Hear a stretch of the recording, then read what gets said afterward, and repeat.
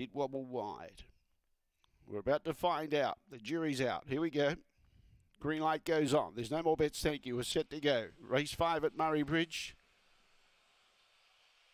Away. Aston Elena. Aston Hayato, side by side they go. Aston Elena kicking up on the inside of Aston Hayato, who's a length away behind now. And wobbling wide there was Aston Elena, and Aston Hayato gets a chance to get up on the inside. They're 3 lengths clear of the others, led by Jack's Knight, Kunji and Terrific Keith. On the inside, Aston Hayato's coming at Aston Elena, but Aston Elena kicks. That was better by Aston Hayato in second placing. I'm not so concerned about him now. Jack's Knight third, then Terrific Keith, and Kunji at the tail end of the field.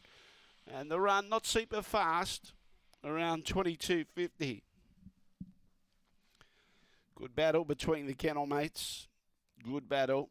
Aston Elena has had to find special to hold out Aston Hayato. And they are good competitors. And Aston Elena holds off the challenge of Aston Hayato getting up on the inside. 5, 7, 1 and 4. 5, 7, 1, 4. Neck by 3 lengths. 5, 0, 7 and 13 62.